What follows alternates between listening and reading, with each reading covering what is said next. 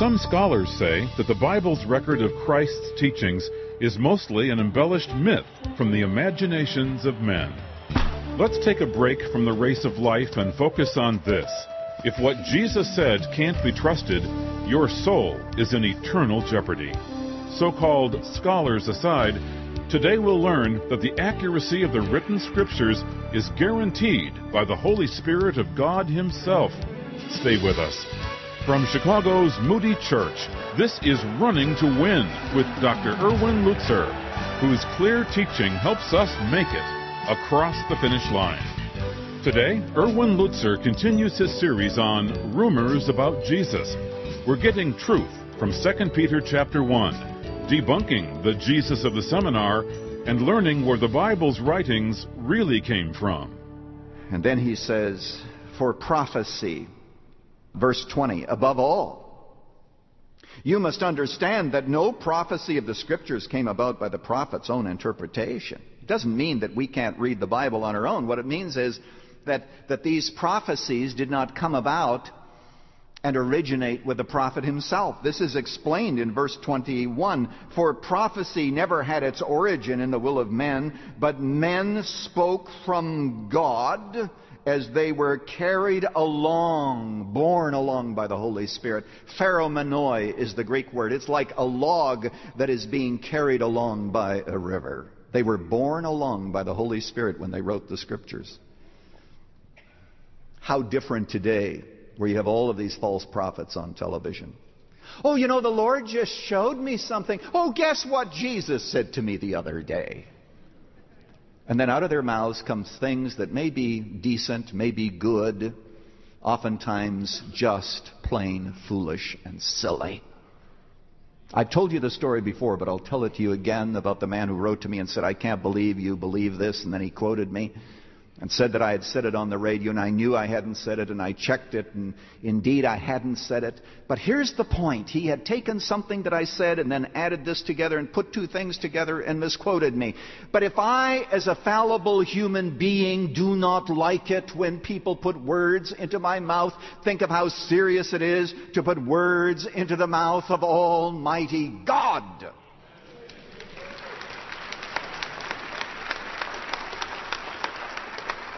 And it's being done all the time. Listen, when the prophets spoke, they were moved, they were guided. They could use their own styles in writing. But God was there to superintend and to guide them so that what we would have is a sure word that shines like a sunlight in a very, very dark world. They were moved by the Holy Spirit, were these prophets. Now, what do we make of all this? Two very important implications. Peter says we saw the Son, we heard the Father, we confirmed the work of the Spirit in the inspiration of Scripture. The whole Trinity was involved here in confirming what we actually saw and what we came to believe. A couple of comments. First, the accounts of the New Testament should be accepted as they stand.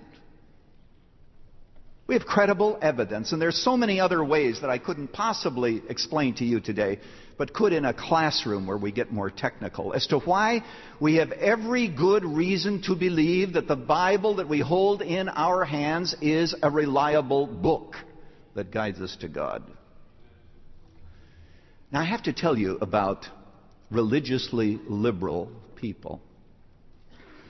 They really don't know what in the world to do with Easter, which we call here Resurrection Sunday.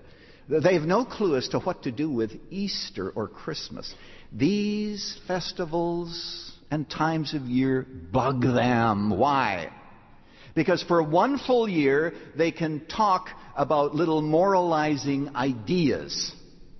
And I've read some of them, and they're almost humorous. But they can talk about, all the goodness of human nature and all these other sweet things. But when Easter comes, you have to preach on the resurrection, and what do you say about it if you don't believe it? You have to come up with something. Los Angeles, a few years ago, where the pastor always put his sermon topic on the marquee. The marquee was, Easter is a time for flowers. Wow. I feel blessed already, folks.